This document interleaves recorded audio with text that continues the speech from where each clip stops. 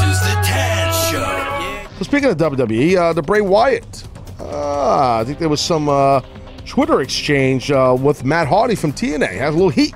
Yeah, Matt Hardy, I guess it was Monday night, right after the Complex spot had aired on Raw, tweeted something along the lines of, "Oh, it looks like this is getting interpromotional."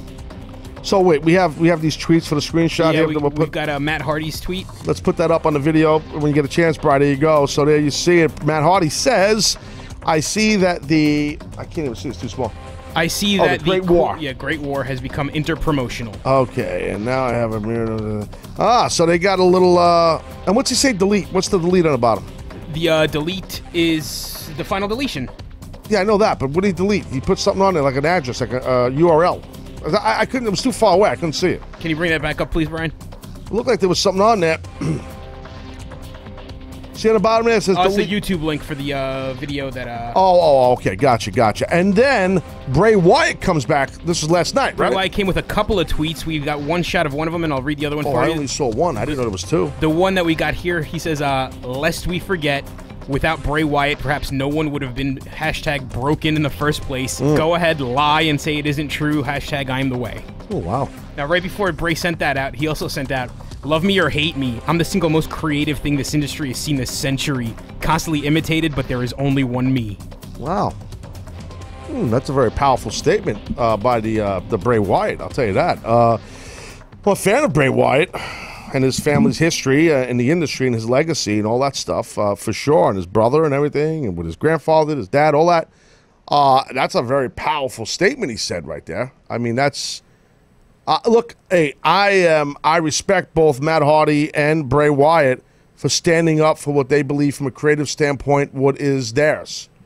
You know, and it's no different. It's no different, kids, than when I just, went back and forth with The Rock about Hump Day promos and The Rock's Rock the promo. It's no different. And some people were bitching at me, like Rock's fans. Like I went over this.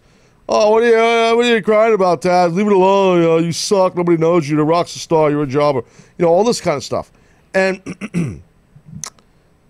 it's no different. What Bray and Matt are doing, you stand up for what you feel is yours. Some guys, let me tell you something. Some guys in the business are copied, and people steal their gimmick, and all that stuff, or steal gimmicks from them. And a lot of the guys don't say nothing about it. They laugh it off, and they're like, "Yeah, whatever. I don't care. It's all good. Don't matter to me.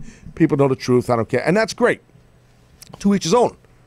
Me, Matt Hardy, and Bray Wyatt obviously have something in common. So, no, you stand up for it. You stand up for yourself. So what Bray's saying, I don't know if I would go as far as saying, I'm paraphrasing what he said, that he's the most creative guy in this past century. And he's creative, that's what he was saying. Copied more than anyone. I mean, I don't know about that, but he's definitely... Bray Wyatt's definitely reinvented himself and created himself. He's not a hack.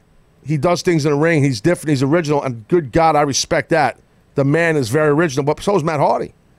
I've known Matt for a long time. I've wrestled Matt and his brother, and Matt and Jeff. They're creative guys, man. And they, they're innovators of their own stuff, too. So, the only thing I could tell you about Bray Wyatt, and I'm not saying the guy copied this, but I think that maybe I'm wrong on this. I think he was inspired a little bit, his character, by a character called Wailing Mercy. I think Wailing Mercy. Yeah. Well, God, I can see his face. I'm drawing a blank. Was it Danny Spivey? Yeah. Thank you. I think Dan Spivey helped Bray Wyatt develop Bray Wyatt. Well, then there you go. I did not know that. Well, look at the so. captain bringing the info. Wow. Yes. Unbelievable. And they said you were just a jobber. Man, oh, man. They weren't completely wrong.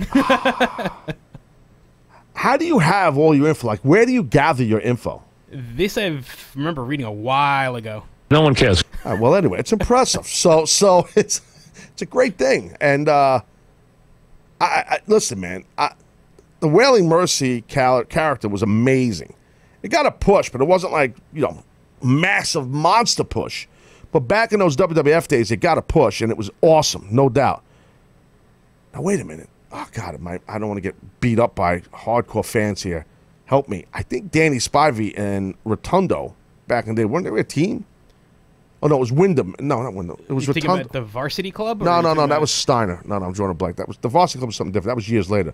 I'm talking about who the heck was Danny Spivey's partner back in the Spivey team was Sid Vicious. No, Or- years before that. They Or gotta was it go with like- Mean Mark, who was on the Undertaker? Yeah, dude, I'm telling you, I think in WWF. See here, Spivey and Rotunda teamed. Yeah. A match from '89 that's coming up right now. No, that's kind of. I'm talking about the '80s. That's what I'm talking Yeah. about. Like around the '80s, Spivey. Could have sworn there was somebody else. Oh man, I just can't recall who it was. But anyway, It says here Spivey was brought in. Team with Mike Rotunda as the U.S. Express. Did I not just say that? Yeah. Did I not just say that? Okay, thank you. So there's your connection there. So and you said it. You said it best Yeah. that Spivey helped Bray. I did not know that, by the way. So there are things I don't know. Believe it or not, it's rare, but it does happen, folks. It really does. I'm just letting you know it does happen. So here's the thing. I have no problem at all, like I said, with these men standing up for what they feel creatively is theirs or who did it first. Some of you might think, this is so petty. It's not petty. It's not freaking petty. Men and women in this business who take the time to think of creative wrestling spots, words in their promo, the way they dress in the ring, men and women who do that, they're proud of that. And they get pissed if someone just takes their idea. And I'm telling you, and if you're one of the guys or girls that doesn't get upset and don't want to make waves, and you don't want to stand up for what you know is yours, that's fine too. To each his own. You know what I'm saying?